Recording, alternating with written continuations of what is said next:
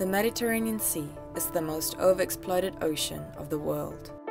Over 800,000 tons of fish are caught every year. Decades of excessive fishing and the use of destructive catching devices have resulted in severe habitat degradation and an unimaginable decline of marine wildlife. Today, nearly 80% of the Mediterranean sea life is overfished.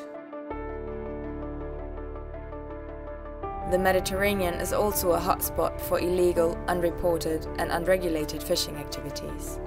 Vessels engaged in so-called IUU fishing use illegal fishing gear and do not comply with regulations regarding quotas, seasonal fishing periods, areas of fishing, or prohibited species. This includes the use of long-banned fishing techniques such as fish aggregating devices, or FADs, as well as driftnets, which were declared illegal by the European Community in 2002.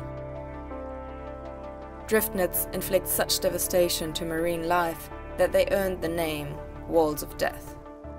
They can reach a depth of 35 meters, are up to 40 kilometers long, and can have a mesh size between 10 and 45 centimeters. Targeting mainly pelagic fish species like swordfish and tuna, this highly indiscriminate and wasteful fishing method has a high bycatch rate and threatens a large number of other species.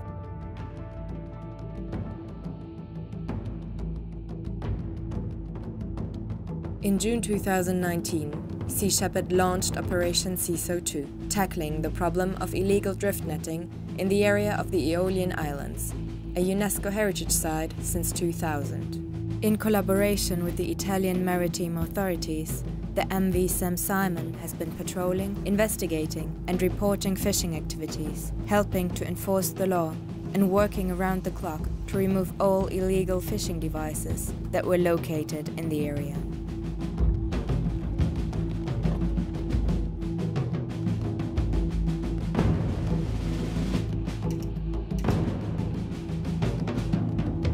Having revealed evidence that illegal drift nets are still being used in the Tyrrhenian Sea, this campaign marks the beginning of a unique cooperation between Sea Shepherd and the Italian authorities to fight criminal fishing.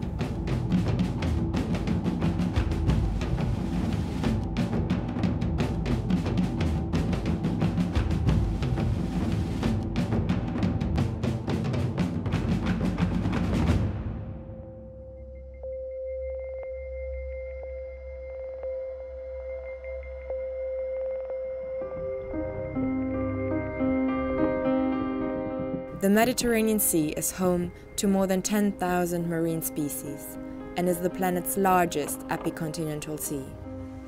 Its waters are home to important feeding and breeding areas for various forms of marine life. However, the resilience of the creatures that inhabit its waters is not infinite.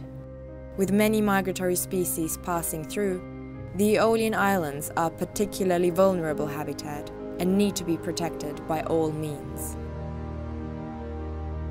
We are determined to come back and continue our work and use the evidence we found to create a marine protected area around the Aeolian Islands. Unless the threat of illegal, unreported and unregulated fishing is stopped entirely, the area will soon be deprived of its diverse marine wildlife and the rich local ecosystem will not be able to recover. It's up to us to act now.